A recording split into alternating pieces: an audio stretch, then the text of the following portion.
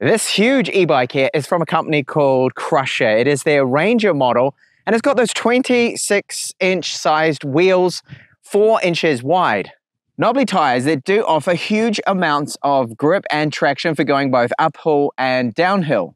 The Ranger did come really well packaged up, so there's plenty of padding around it, and the box is super heavy. It's 52 kilos. So minimal assembly, you've only got to put the front wheel on and then the handlebars. You'll also get this box inside, so included with the bike, we've got our pedals. They're from Welgo. We have an owner's manual in both English and French. Some cheap mirrors here that you could put on the handlebars. I would never use those myself. A lot of tools, key for the battery, so there's 2 of them to lock that battery into place so no one can just go along and take it, some barcode thing. We've got our screws for the front wheel, our charger right here, and this, which is a twist accelerator. So you can install that, but do check first with your local region if you're actually legally allowed to use this. Some places you can't use these twist accelerators, and that's why they didn't install it out of the box here with this European version I've got.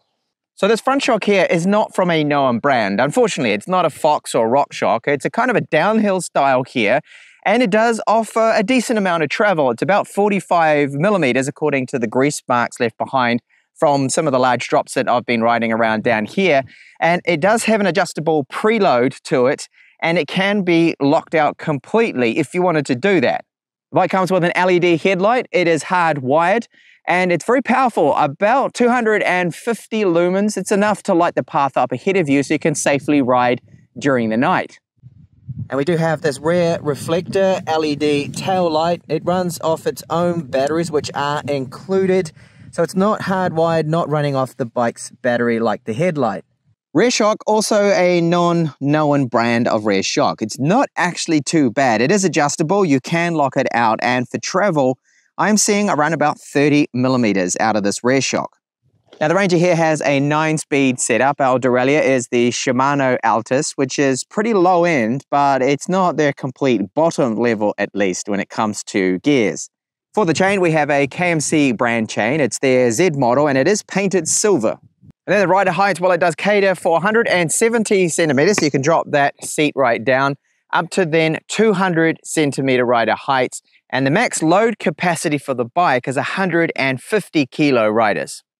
The bike looks like it does have a mid-mount motor in here, but it doesn't. It's a rear hub motor. So this maybe is for future models or other models they may be releasing. Now the pedals, they are from Welgo. They are alloy pedals.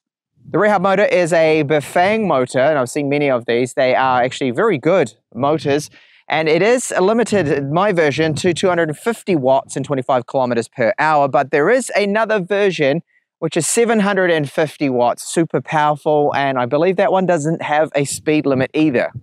The Ranger's battery is huge. It's located here in the frame. It's locked into place. We get 2 keys. Now they do use Samsung cells. It's a 52-volt system, so it's the more powerful you get out of these e-bikes. Is either 36, 48, or 52, which we have here. Charge time is about 5 to 7 hours, and removing that battery, you simply need to put the key in it. You just turn it, and there's a little latch here that you need to release, and that battery, because it's so heavy, normally just kind of drops right out, and it sits in the frame nicely. You can see, look at how big this thing is. It is massive because it's 20 amp hours. So for brakes, we've got hydraulic disc brakes from a company called Logan. They're 180 millimeter, and because we've got the 4-inch wide tires with the knobbly tread pattern, the braking performance is excellent with this model here, and I will be doing my emergency braking test later on, and you'll see that the stopping distance with this bike here is really good. Brake levers from Logan, they do feel very good, so nice and firm.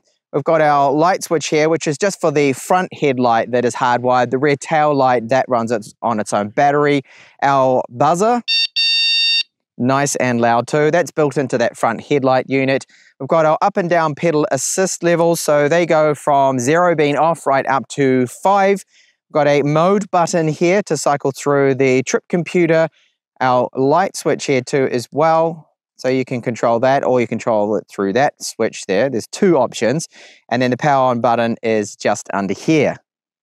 The screen the Ranger uses is nice and large. I really do like it. Very clear. So you can see the pedal assist levels, This right here is our speed, the odometer. So I've done 33.5 kilometers at the moment. I've got 41% battery left, and I've calculated that I'm looking at about 50 to 55. But bear in mind that I have the version that's limited to 250 watts. So if you've got the 750 watt version, well, you're probably looking at a lot less when it comes to real world range. Even though they do claim it can do 56 miles or 90 kilometers, I believe it's quite a bit less, especially with the weight of the bike. So cycling through the trip computer here, you can see we've got our max speed there, the average speed, and odometer and trip. The Ranger does use lock grips, so that's good to see. And our shifter right here from Shimano, it's quite cheap, one of the cheaper parts of the bike, but it does the job, and you can clearly see which gear you are in. Onto our ride test now. So this is a monster of a bike. I like the look of it, the style. It is super heavy. You notice that straight away. So the 34 kilos with the battery, it's 30 without it. And of course we've got the Bafang motor at the back. So I have the EU version, as I've mentioned, which is limited to 250 watts and 25 kilometers per hour. Now the bike, the weight of it, you feel too in the steering, and it's not like you can just pop the front of it up real easy. I mean, you can a little, but you notice that weight, and that front shock, the starter shock too, carries a lot of weight.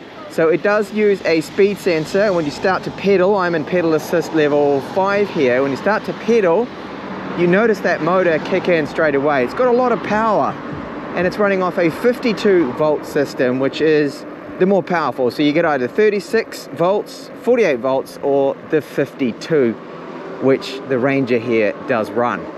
So going up a bump like this, for these tires and the suspension, I don't even need to lift the front wheel up. It just rolls over everything. It's very good in that regard. And the spongy fat tires, of course, and the suspension, even though it is no brand suspension, does seem to work really well. So a steady climb like the one I've got right now, not a problem at all. Even limited to the 250 watts. This Bafang motor, which is a known brand, they're quite reliable, quite good motors actually too. You see them in a lot of e-bikes.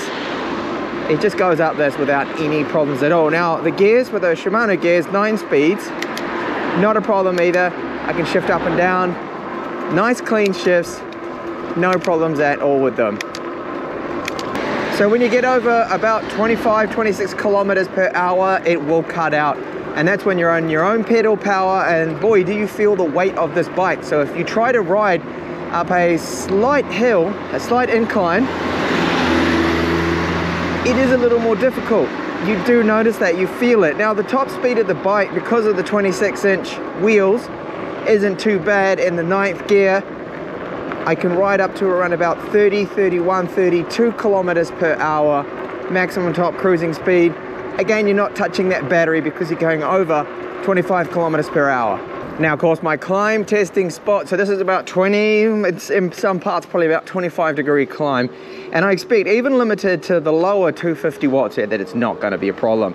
I am in pedal assist at level 5, so that's the top setting, and this is not a problem at all for it. I am in the 3rd gear at the moment. I could lower the gears down further, and climbing at 16 kilometers per hour. I'm putting in minimal effort here. I would estimate that I'm doing about 20% of the work. The Bafang motor is doing the other 80%. It is that easy to climb up this. Braking test now, so it will be an emergency braking from about 30 kilometers per hour from this post here, 1, 2, 3. Oh, really good brakes. So it made it to before even this part of the fence here. So it's excellent. We've got brakes that are from Logan, hydraulic disc brakes, 180 millimeter, and they work really well. So I'm heading back up this. I'm going to climb all the way to the top into the area of the mountains for some off-road tests. This is where the bike is really at home here. Gravelly trails such as this. Now I don't have the twist accelerator installed, so you could even be using that and not even pedaling at all if you wanted to, but it really soaks this up thanks to the suspension, so full suspension, and those soft spongy fat tires. And because of the bike's weight, it feels really planted going downhill. actually handling this really well. Got a big drop ahead. Not a problem at all for the bike.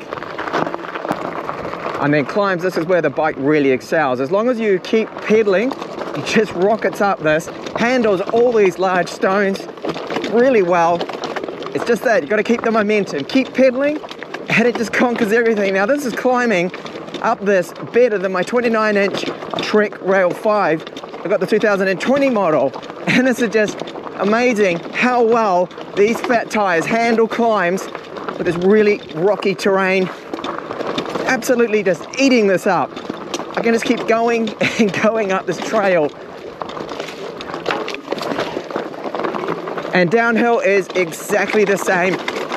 Because of that weight, handles it so well.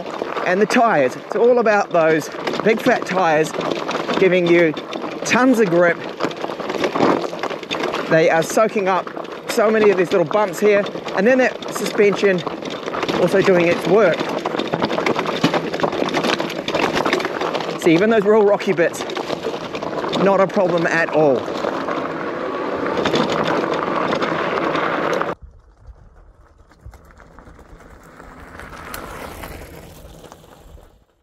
So for range, as I mentioned before, when we looked at the trip computer, what I've been able to do, I've got 41% battery left. I've done a very big climb to get up here, and I only have the 250 watt version. My range is around about 50-55 kilometers, which falls quite a bit short of the 90 kilometer range.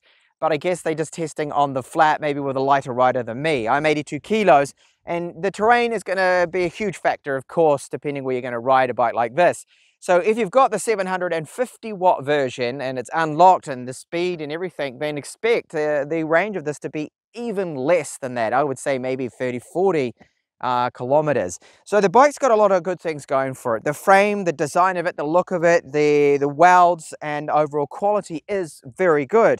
Now, even though we've got no brand components for shocks, okay, I don't really know what brand this is or the front one. It's not a Fox, it's not a Rock shock. They're actually not bad at all, and I've tested out a lot of these Chinese e-bikes now, and I'd rate these ones as being some of the best that I've seen for no brand, that is.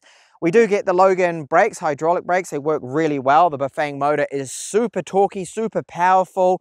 Samsung battery cells, 52-hour volt system and 20 amp hours.